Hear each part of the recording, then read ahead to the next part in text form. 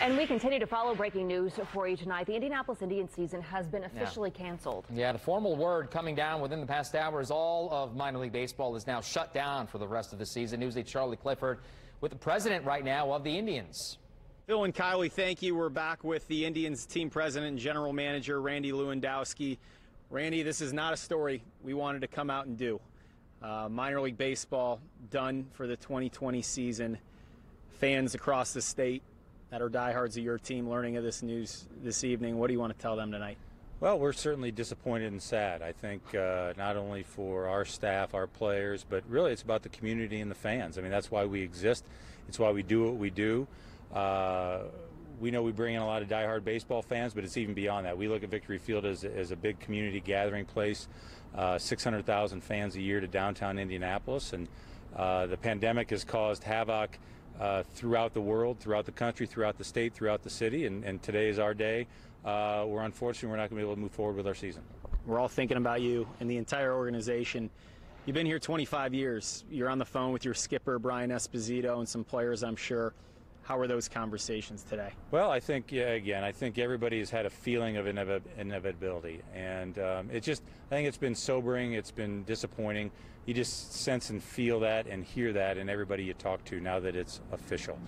You can talk about it all you want, but when you finally read it, see it, and hear it, yeah, it hits home. And most of us have grown up in the game, whether professionally.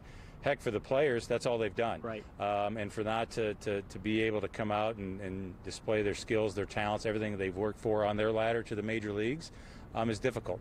A good chunk of our guys are going to be on the taxi squad. That's going to be a new thing in Major League Baseball this year to help the major leagues cope with the pandemic and everything else. But there's still a good chunk of guys that would have been here in Indianapolis that aren't going to be able to play professionally this year, and that's going to be, a tough step for them in their career. Finally, quickly, we're standing here, the best outdoor venue in the city.